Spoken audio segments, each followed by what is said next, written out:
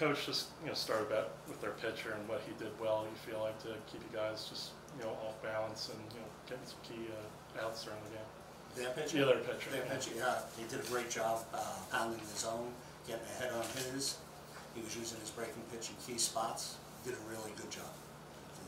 Yeah. And just obviously that one big inning there, just what do you feel was just key there as far as Shenandoah being able to string together some hits? That inning, I mean, they just got locked in. They got locked into the zone and made some key at bats, turned them into big hits.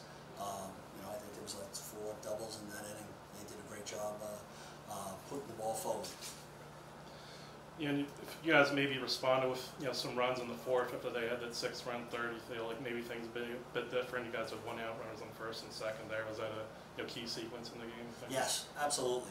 We've been all year responding and getting out of that inning. He did a great job in the key moment that usually we get rolling. We usually answer when another team has a big inning.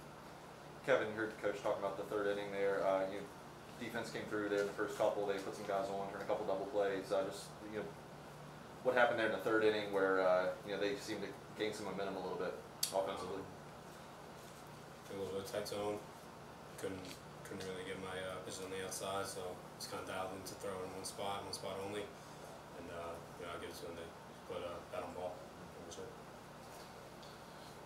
Kevin, just the all right-handed lineup. I don't know if you face that too often, but just was that difficult? Just not having a break in that regard. You not really think about lefty-righty matchups like that. I mean, lefty on lefty definitely helps, but it doesn't really change any sequence that I have with Mike. Like I said, I just kind of wasn't getting my calls, and definitely changed the complexity of bats.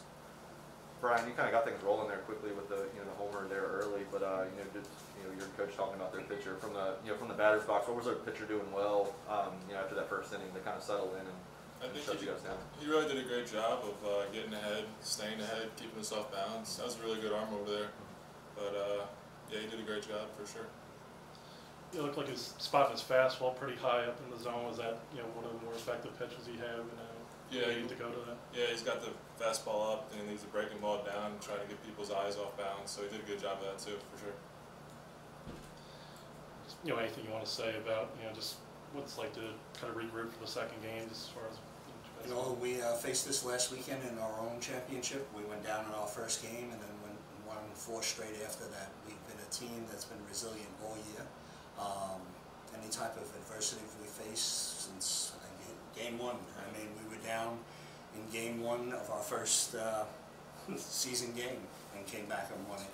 So we've had this situation before. It's nothing new to the guys. It's nothing new to their mental state. So we know we have to come and battle every day. So tomorrow's a fresh day, fresh start.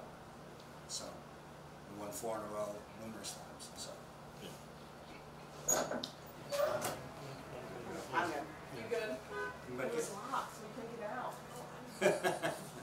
Trapped in the media room. That's a lot of talking. At least it's going to 2.5 hours. We've been okay for a while. Leave the AC on. We'll talk. Okay. Yeah, it is kind of nice to hear, isn't it? Yeah, I think we're all. Yeah. You good? I'm good. Okay. Great. All right, Thank you guys. Thank you. Thank you all. Thank you.